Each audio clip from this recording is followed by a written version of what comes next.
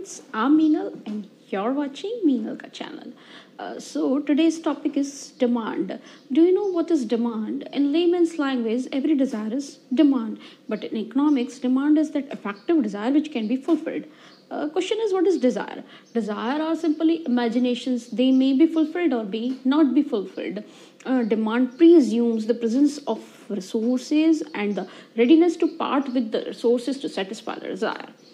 To sum up, demand must satisfy the four requests. First is demand, a desire for a specific commodity. That means one must have craving for a particular commodity. For example, my cameraman has desired to own a high resolution DSLR camera. I have desired to own a BMW car.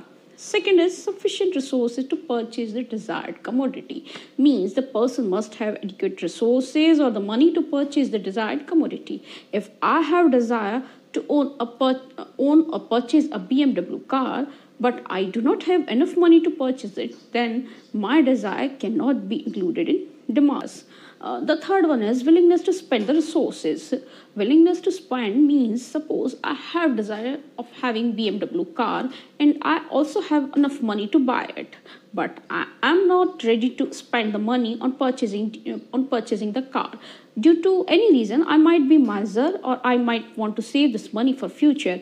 I might have some other priorities and or there could be any other reason.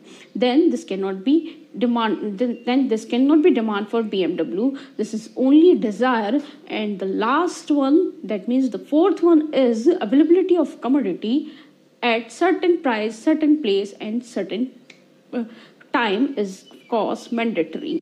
But do you know that what are the factors which affect the demand? First is price of commodity. This is very important factor. Generally, there is negative relationship between demand of commodity and its price. Obviously, demand of a commodity increases with decrease in its price. In the same way, demand of a commodity decreases with increase in its price. Other things remaining same. Second is price of related commodities. Related means there are two types of related commodities: substitutes and complementary. Substitute means which can be used in place of one another, and complementary means which are used in pair or used together. There is positive relationship between price of X and demand of Y good if X and Y are substitutes. For example, tea and coffee are substitutes. Increase in price of tea will increase demand of coffee as people will start consuming coffee. Same way, there is negative relationship between price of X and demand of Y good if X and Y are complementary goods. For example, increase in price of ink will decrease the demand for pen. Third one is income of consumer. Obviously, when income increases, demand for the commodities will increases. Now people have more purchasing power. In the same way, the demand will fall if the income of consumer will fall. Next is taste and preferences of consumer.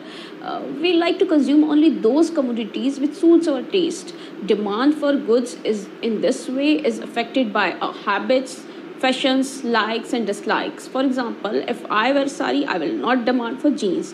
If plazo is in fashion, demand for legging will decrease, etc. Next is size and composition of population. The demand for commodities will increase if there is large population. If the country is overpopulated, the demand for necessities will be more and for luxuries lesser. Increase in population will increase demand and vice versa. Age composition of population also decides the type of goods and demand and goods demand and demanded in market. Quality.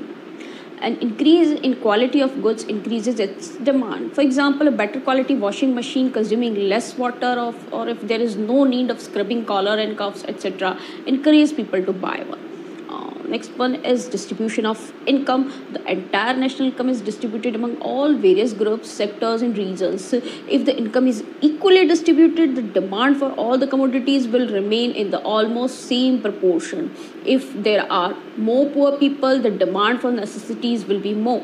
Increase in percentage of rich people will increase the demand for luxuries. Next one is advertising. This is very important factor in today's world, and advertising can increase the brand loyalty to the good and increase the demand. For example, higher spending on advertising by Coca-Cola has increased its sales. The last one, expected change in price. If it is expected that the price of commodity will rise in future, the demand will increases. On the other hand, if the price of commodity expected to fall in future, the demand will decline. A commodity like gold may bought due to speculative reasons. That's all for this video. Your suggestions to improve the content is always welcome in comment section. If you liked it, please share, like and subscribe, and don't forget to press the bell button. Stay tuned and keep watching. Bye bye.